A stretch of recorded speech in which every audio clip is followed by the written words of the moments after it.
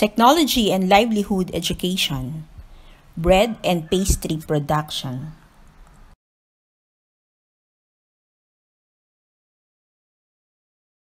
Bread and pastry production, first quarter, lesson 2. Our topic is baking tools. Baking can be a lot of fun, but without the right equipment, it will only cause you a lot of headaches. As a baking enthusiast, having tools is not enough, but you must be equipped with the skill and knowledge on the proper use of these tools. This lesson will surely make you realize what is the right tool to be used for the right job. Our topic is baking tools and their uses. Measuring tools. Measuring tools. First is the measuring cups. They are used to measure dry and liquid ingredients. It is consists of two types, namely dry measuring cups and liquid measuring cup. A dry measuring cup is nested in set of 4 to 8 cups, which is made of metal or plastic. These are used to measure ingredients such as flour, sugar, and oats, and also for semi-liquid ingredients such as jam, shortening, sour cream, and peanut butter. Next is the liquid measuring cup. It is made of clear glass or plastic, have a pouring spout, and has a clear measuring markings on sides. Measuring spoons. It is used to measure a small amount of ingredients. Weighing scale. Used to measure large quantities of ingredients for baking purposes.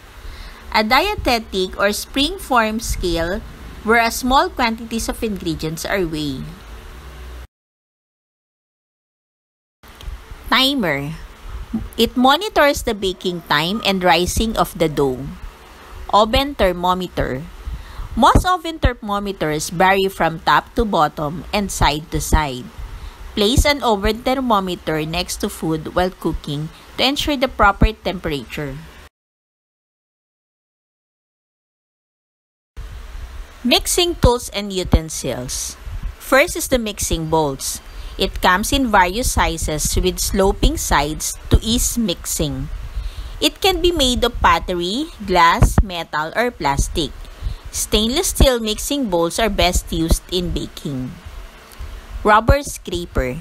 It is a pliable rubber or plastic used to scrape or remove remaining ingredients from the side of the mixing bowl. It is also known as rubber spatula. Another mixing tools is the wooden spoon. They are used as mixing spoon. Some cooks prefer to use wooden spoons because they do not transfer bodily heat as much as metal spoon. Flour sifter. It is used for sifting and adding air to flour and other dry ingredients. Electric mixer.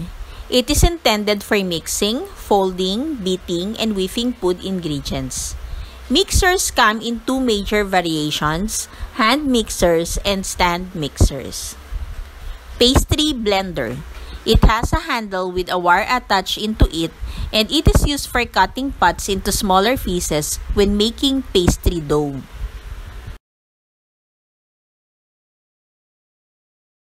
Next are the cutting tools.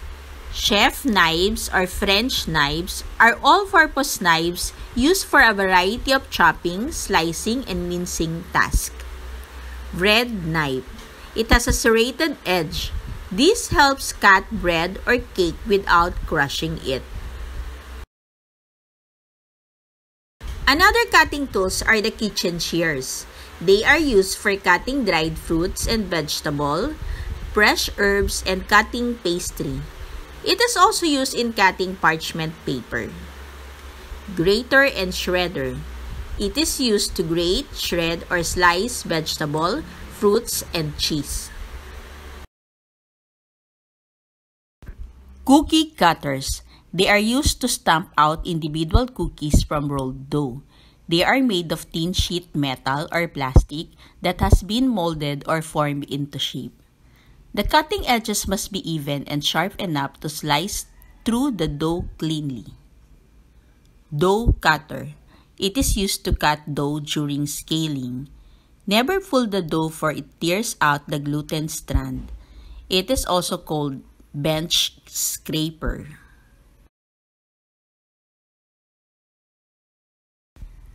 Metal spatula. This is also called a palette knife. A large spatula is used for frosting cakes, while small spatula is used to loosen cookies from the pan and to level the flour. Rolling pin. It rolls out, flattens, or thins the dough or paste. It may be made of wood, metal, marble, or synthetic materials. Pastry wheel. It has a very sharp, round, nickel-plated blade attached to a handle. The wheel rotates as it is pushed over rolled dough, making long, smooth, continuous cuts. Pastry brush. It is made of soft, flexible nylon or unbleached hog bristles. It is used for greasing pans, egg wash, and brushing off cake crumbs. Parchment paper. It is grease-resistant, non-stick, heat-proof, quick-release coated paper. It is used as lining baking pans and making piping cones for decor work. The paper can be reused until it becomes dark and brittle. Wire cooling rack. They have feet that raise them above the counter so that the moisture does not collect under cooling baked goods. These racks can also be used for glazing and confectionery works.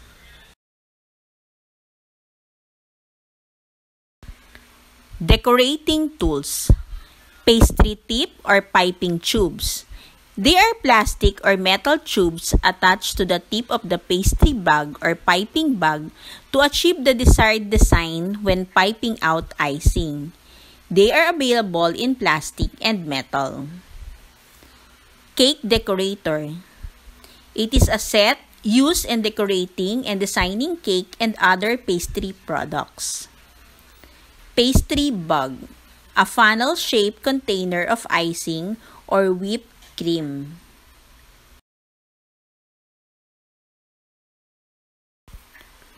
Baking wares. First is the tube center pan.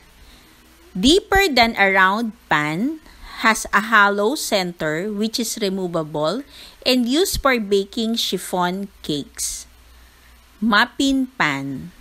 It has 6 or 12 formed cups for baking muffins and cupcakes. Jelly roll pan. A hollow rectangular pan used for baking cake rolls. Loaf pan. Used for baking loaf bread. Cake pans. It comes in different shapes, used as a container of batter for cakes. Cookie or baking sheet. It is a flat aluminum sheet used for baking cookies. And finally, the ovens. These are the workhorses of a bakery and pastry shops. Ovens are enclosed compartments used for baking using hot and dry air. A time to remember.